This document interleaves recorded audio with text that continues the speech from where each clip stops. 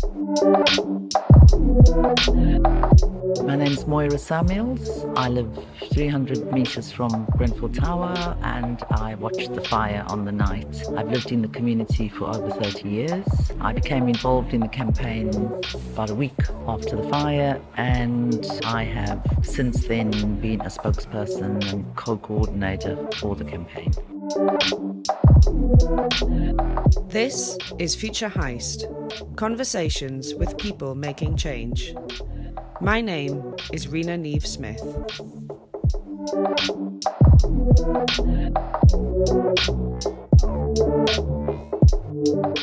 Grenfell was obviously a massive atrocity. It was the worst fire that London's seen for a very long time, and it seemed like it ripped through the heart of the community. As somebody who's lived in the area for a while, how would you say that it impacted the community?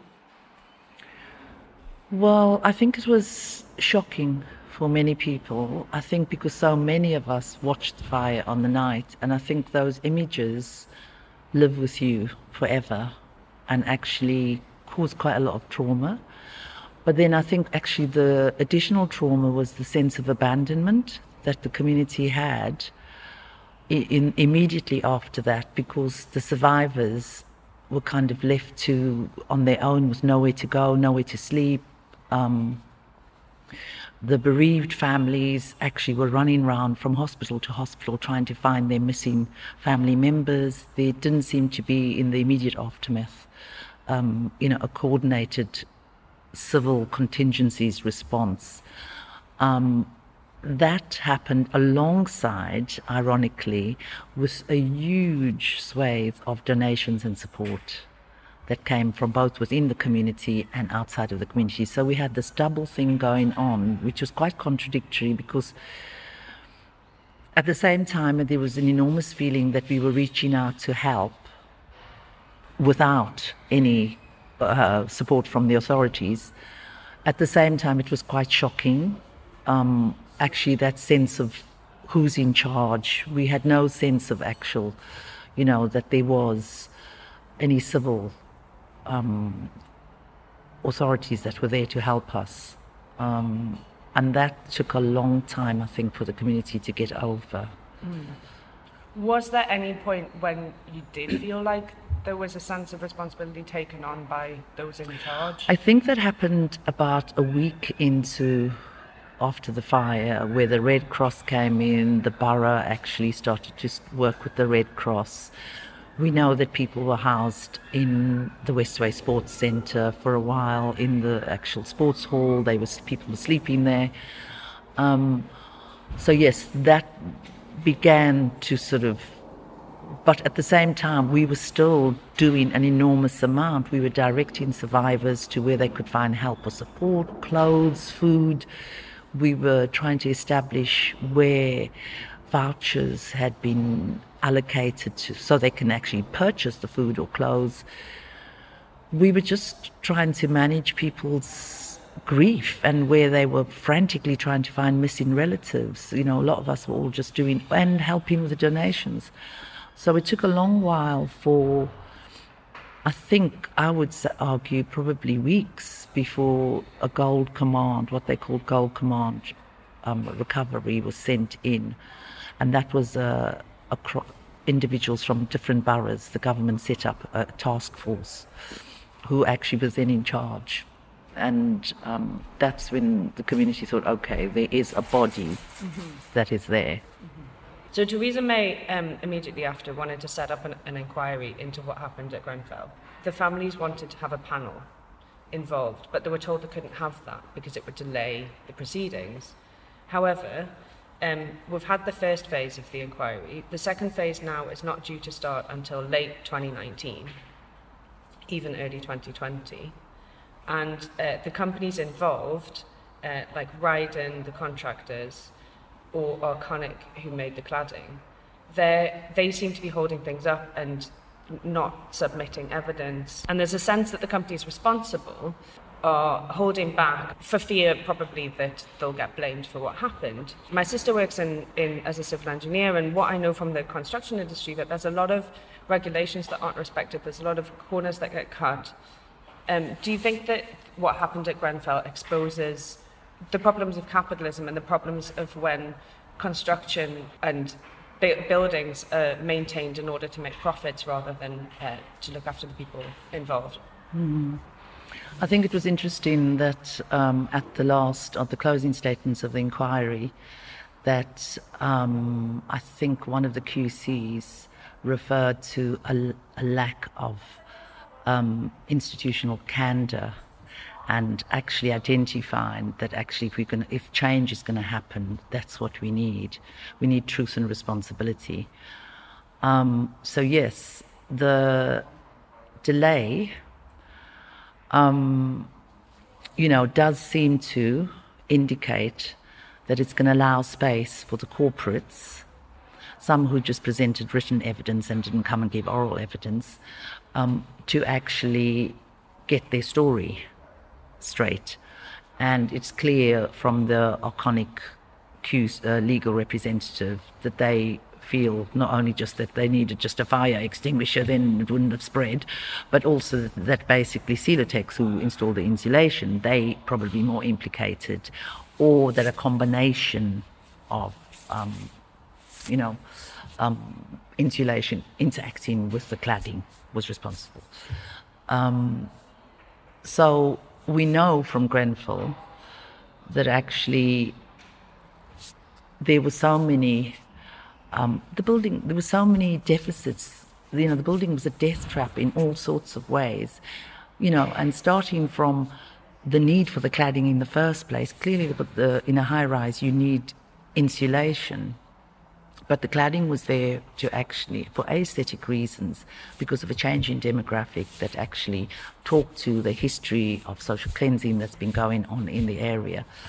And then putting the cladding on the building and trying to putting a combustible cladding on a building to save 300,000, tells you that the drive was for cost cutting rather than safety. And this is people in residential high rises where, it's been identified that the cladding was equivalent to wrapping the building in 30,000 litres of petrol.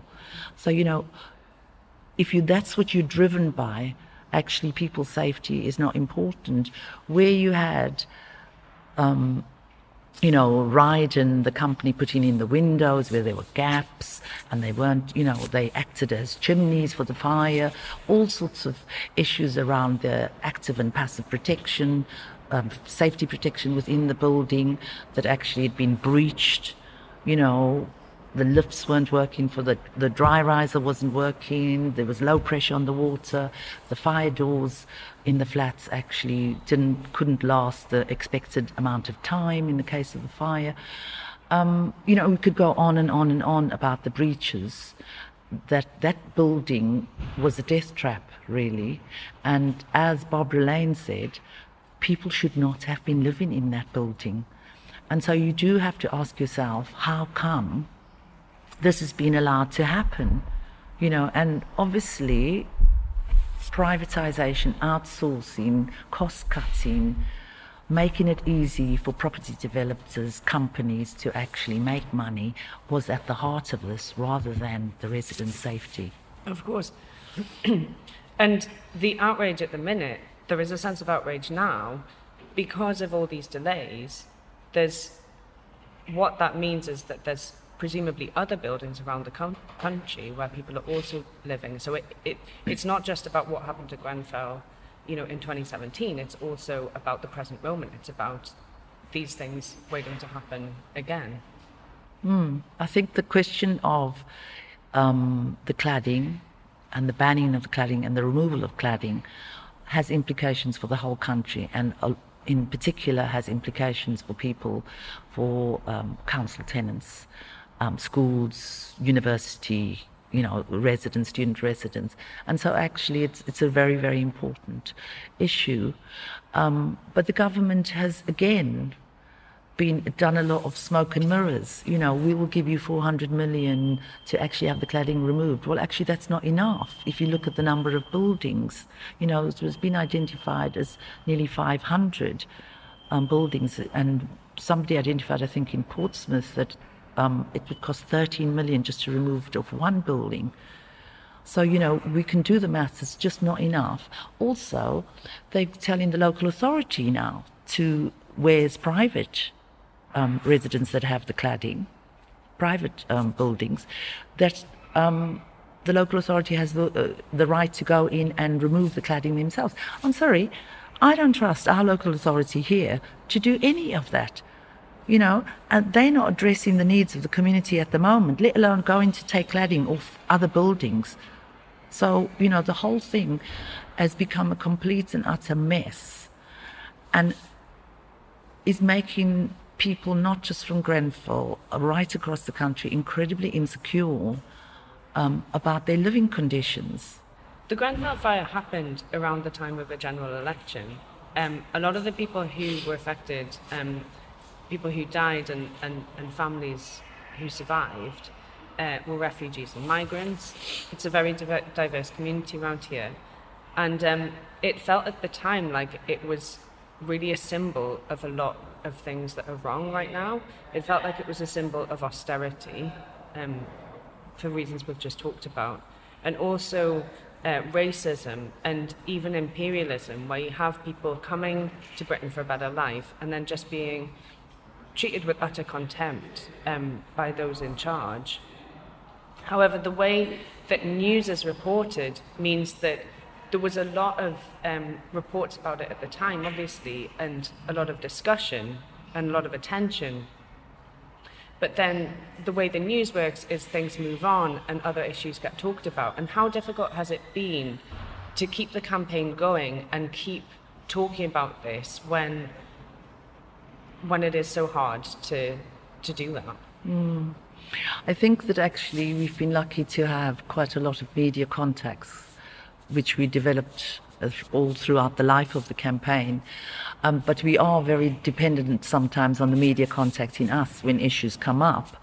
So we try to do press releases, we try to put up articles, we try to actually include on our website and tweets and all our social media platforms issues directly, things that are happening within the community, and actually news items that actually relate not just to Grenfell, but that have implications for everything, other buildings and communities right across the country.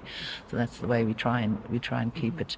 But it's absolutely true. We're very worried, concerned that actually with Brexit, that actually the question of Grenfell is going to go very, very low down, on the agenda, and also that, as I've said before, there's a lot of smoke and mirrors, that things are promised, but when you look at the finer detail, like the removing and the banning of cladding, it was only on new buildings for the future. So it looks like a grand gesture, but it actually isn't. So then we have the issue of what's happening to the other buildings. So a lot of we having to actually expose some of these things and respond to them, which is quite hard work, actually. Yeah, absolutely. Yeah. And at the minute, it just like Brexit's been all over the news for like a long time and seems to be an ongoing thing, and a lot of it seems like speculation anyway. It's and a lot of, there's so many issues that have been kind of pushed away from the foreground. It's the Grenfell tragedy has made me think a lot about the way news is reported, and again, newspapers are sold for profit, aren't they? It's not necessarily about informing people, it's about creating a story, and so I feel like that's why people get kind of saturated with one issue at a time, and then there's a sense of like moving on. So it must be incredibly difficult to keep things going, and I feel like all that, the institutional indifference is then maintained because without public outrage, or without a sense that people are watching what they're doing, then those in charge can sort of get away with a bit more. I think the difference is the local community is very aware, and we've been so inundated with the media that we had to tell them to go away, because people need space and time to grieve. And also we were very wary about how we wanted to tell our own story. And that's what's become, the narrative for the community. We can tell our own story. There are things going on within the community where we now need to get organised, where we are getting organised, but we don't necessarily feel at this stage we need to tell the media about that. We need to think about the future, because phase 2 is going to be much more political. It's looking at what happened before the fire and what happened after. And that means that as a community we need to start actually thinking about how we're going to respond to that. But also, what changes is going to happen between now and phase 2. That's what we need to focus on. The changes that have come, the issues that have been identified in phase 1, we want to see things implemented. And that means making sure that it's, certainly for this community, those things are happening. And in some cases, we don't need to inform the media. The only time we do need to is, for example, to challenge. So like in the case of the effigy, we had to actually get up there and sort of say something about something as abominable as that. The effigy that was put on a bonfire of the tower, we had to respond to that because it was A, racist, and B, absolutely awful to think that you can mock the deaths of people. But I think we have local social media groups that we use. We use our own platforms, and we hopefully are getting it out across the country. Yeah. That's really interesting. I hadn't thought about that. And I guess it's, for you as well, it's going from a short-term response to actually the disaster when it happened, and then going into a more long-term strategy. What kind of things have you been working on in terms of going forward? Well, going forward, we have to address, there are a couple of key areas within the community that has to be addressed. One is mental health and the enormous deficits, and those have to be tracked, and those have to be actually documented so that we can, but they have to be responded to as well. We know that actually there's an uneven provision of mental health. Also, we need to respond to the question of social housing, because that's still ongoing. A lot of the survivors have only been placed in temporary accommodation. When are they going to get permanent homes? We're talking it's 18 months. So that, by focusing on the question of social housing, we also need to look at the needs of the whole community. But also, this is a national crisis. So, linking in with other groups and thinking about how we change that and the kind of demands we can make of local authority and central government. We are thinking about actually how the opposition party, if they were to get into government, if there was to be an election, what are they going to say about Grenfell? How is that going to be included in the manifesto? And we want to see something in their manifesto about Grenfell, because it's been such a significant issue for not just our community but the whole country. And we need to be thinking how we change the narrative around privatisation and outsourcing, really, and that's quite that is directly challenging neoliberalism at the moment.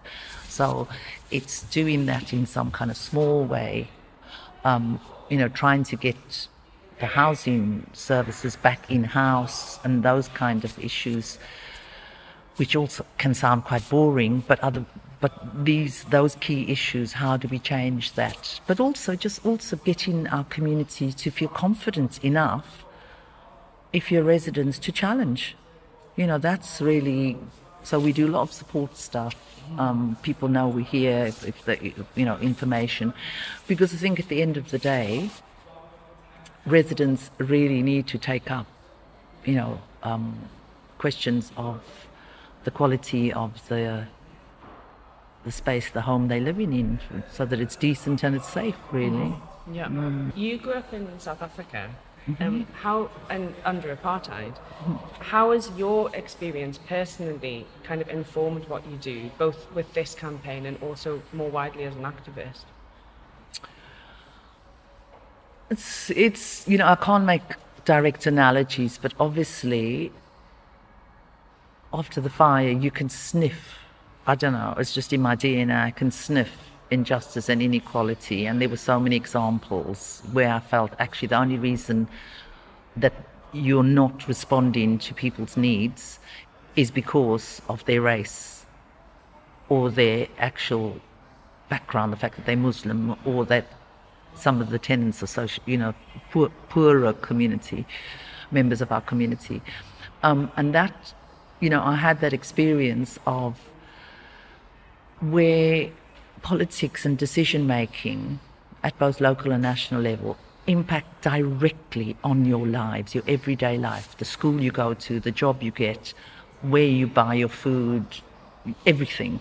And I think that actually with Grenfell, that came home to us as a community, that actually all these decisions that have been made actually meant that people lived or died. And so I could use my experience of South Africa, how we responded to that, that living experience. I could use that in a sense. And also just to have been an activist. I'd been an activist in the area before the fire. There's a long tradition and history in the area of fighting against institutional racism, of actually, the carnival. We have a long tradition that we can actually, tap into. And with the change in demographic, we were starting to, in the years before Grenfell, at least 2 years before Grenfell, we were really starting to feel the impact of gentrification and having to fight it. And also I was part of the Stand Up to Racism group in the area because, we have a large Moroccan community, and there was a lot of actually negative reportage in the media about how many ISIS recruits came from the area. So there was, we were fighting on a lot of other fronts. And I think that having to directly challenge as an activist, saying, look, we have to either take to the streets, we have to go to where the power is based, we need to go to town hall and intervene in meetings, that kind of helped to give me the confidence and for the community to feel that, yes, this is the right thing to do. We all have to do it, And now lots and lots of people go to council meetings and ask questions. And that's, before that, people just felt like they do it to us. We've got no ability to influence this. I think that's kind of changed. How we think of ourselves as community members. I think does that answer your question? Yeah, no, absolutely, it does. That's really interesting. And I'm wondering as well, what was your journey into politics personally and into activism? Is it something that was always an interest for you, or is it? I think it's just the experience of apartheid. Mm-hmm. If you grow up in a society where A, you feel powerless, B, it's incredibly violent, and I hated the violence. I hated the fact that my teachers could beat me, that everyone could beat me. The fact that there was just non-stop on the bus there was violence. I hated that it was so endemic. That actually the inequality was shocking. The levels of wealth of white society relative to the levels of poverty was absolutely breathtaking. And you just thought, even as a child, this is wrong. This is wrong. This should not be happening. And just my personal experience of being thrown out of buses, thrown out of restaurants, threatened with arrest, having police with guns at your head, fighting part of campaigns in South Africa. And being a student activist, I think I just decided that I couldn't just accept it. I had to try and do something about it and join with others to actually do something about it, to change. And we were all swept up, my generation, with the civil rights movement and, the Black consciousness movement. So that's the kind of political trajectory, By the time I was an active student member, the ANC was banned, the South African Communist Party was banned. So, we were all kind of supporters of those groups, partly because anything South Africa banned, we knew had to be good.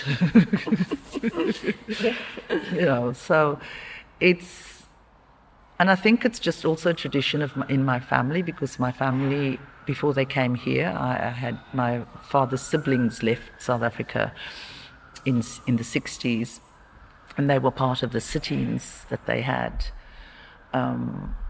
which was influenced by the Americans, going into a white-only restaurant and just sitting in and refusing to leave.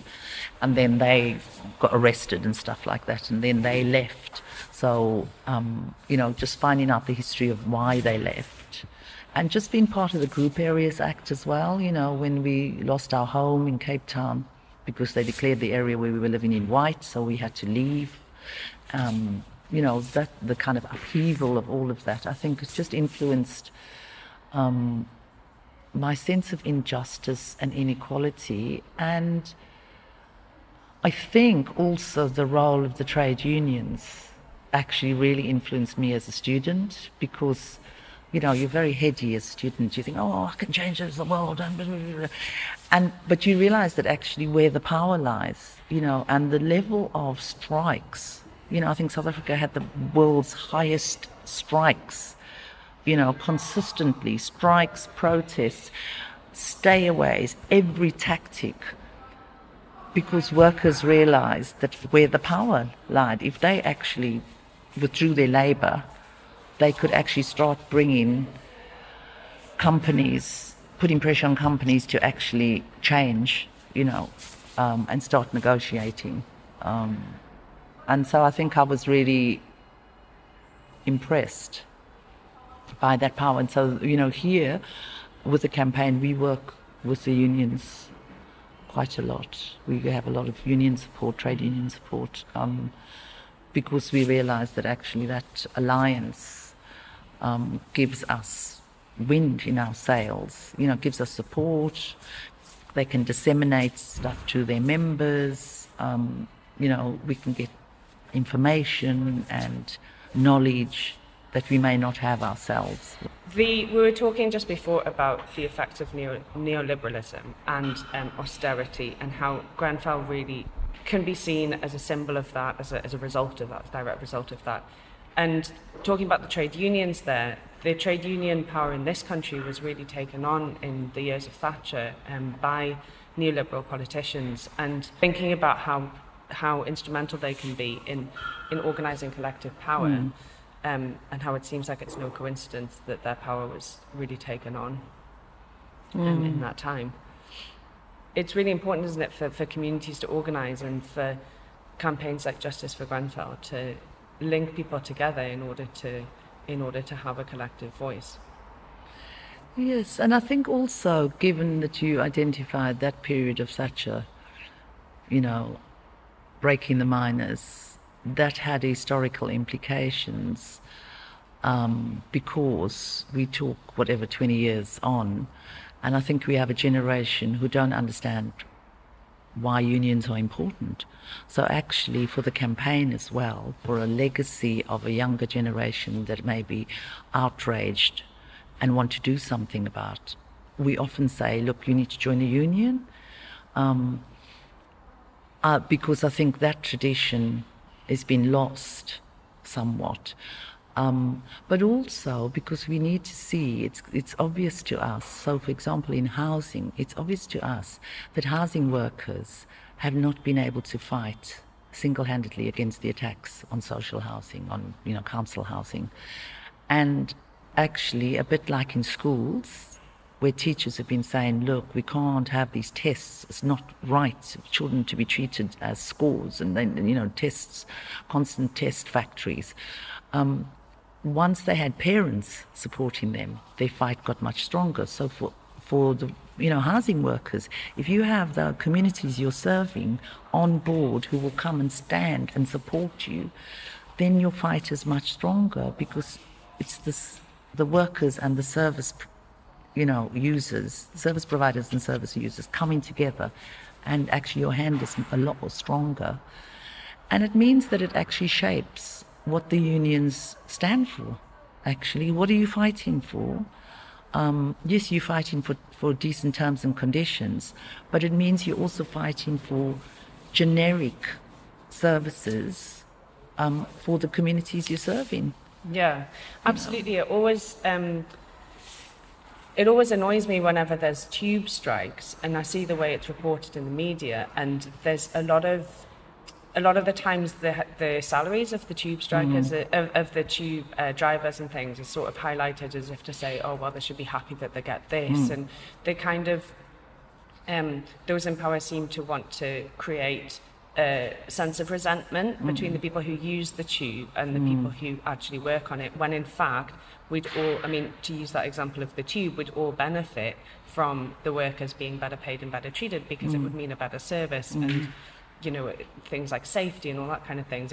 We actually would benefit. So it is interesting, isn't it, how actually the companies will try and those in power will try and portray it as that we're not on the same side, but actually it's interesting. And it's really important for us at Grenfell, because housing, there's so many issues around a lack of permanent. This borough has 3,500 people on its waiting list.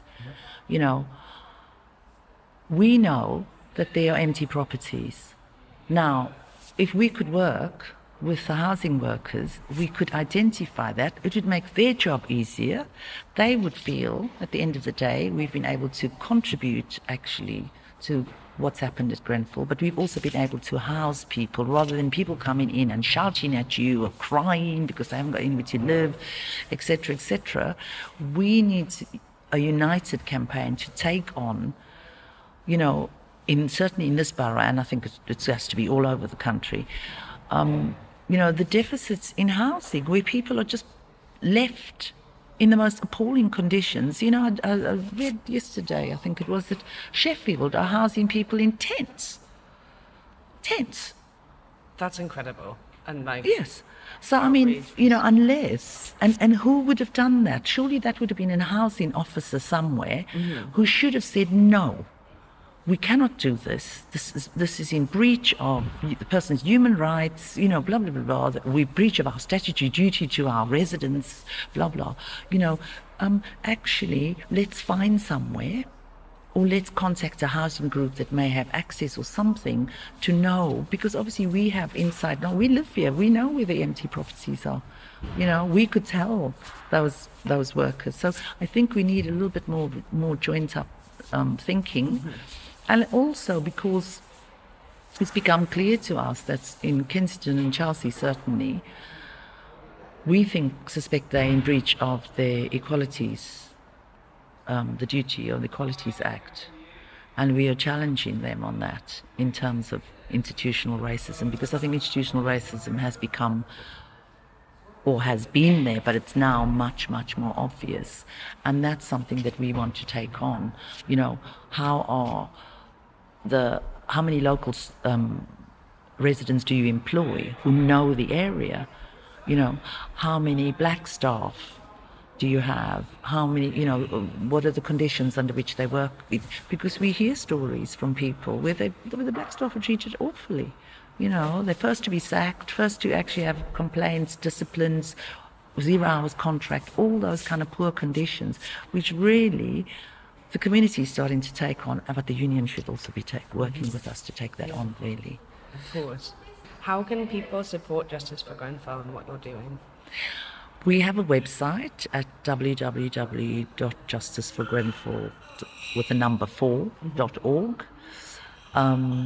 We have Instagram account, official J4G. That's our Twitter. People, if you go onto the website, there you can join as a member. It's free to join. You get updates. And we have a PayPal. If anybody wants to make a contribution, a financial contribution, it's always very welcome to sustain the campaign. If we have any marches, come and support. And on the 14th of every month, there's a silent walk that happens in the area and happens in areas right across the country. Usually we advertise where the silent walks are happening in other places like Liverpool, Bristol, So people should go and support that. Yeah, absolutely. I've been on a few of those, and it's really powerful being on it because it is silent. I think it's really I think that's it. And people can find out about that obviously on social media. The next question then is there anything that people can read or watch in terms of maybe a book or a film, or it can be anything, something that's inspired you or something to learn more about the issues that we've talked about today? I think you sometimes get completely and utterly sucked into the issues, and sometimes it's really hard to think, I've got to keep going. And the person that's inspired me most is reading any of Angela Davis's works, because I do find that actually it's a different historical period, but she's very, very clear on who is to blame, that it's systemic, the capitalist system is there, but she also is incredibly inspirational. Her life story is incredibly powerful. In particular, she talks on race, class and women, and I think that's a book I would certainly recommend. Excellent. That's a really good recommendation. The last question then is, how can people get involved more generally? What do you think people can do? Maybe if they're listening to this and they haven't really got involved in activism before, what can people be doing to fight against some of the issues that we've talked about, or to help those who are fighting?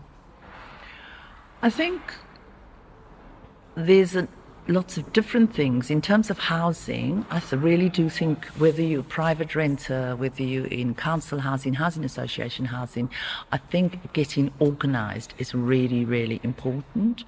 And actually agitating, going to make noise, writing to your landlord, even if you're setting up petitions, but also supporting, local groups who are fighting against injustice, Stand Up to Racism. There's the question of the Stand Stead 15 now, which will impact on our right to protest. Going into Parliament, at this particular point, I feel that we should take a lead from people in France, don our yellow gilets and actually go out and demand that there's a change that happens at parliamentary level, so that the unequal society we live in doesn't continue. Because, the question is always, if not now, when? And if not you, who? No one's going to do it for you. We have to actually get up off our knees.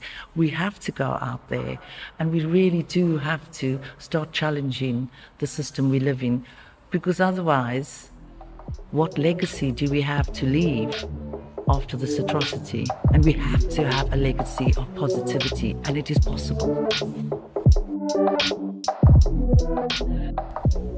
Future Heist is recorded and produced by me, Rena Niamh Smith, with original music by Benjamin Tassi, artwork by Fleur Beck, and sound editing by Gibran Farrah. Special thanks to Chloe Vasseghi and Joshua Los Challens. You can follow us on Instagram and Twitter at future_heist.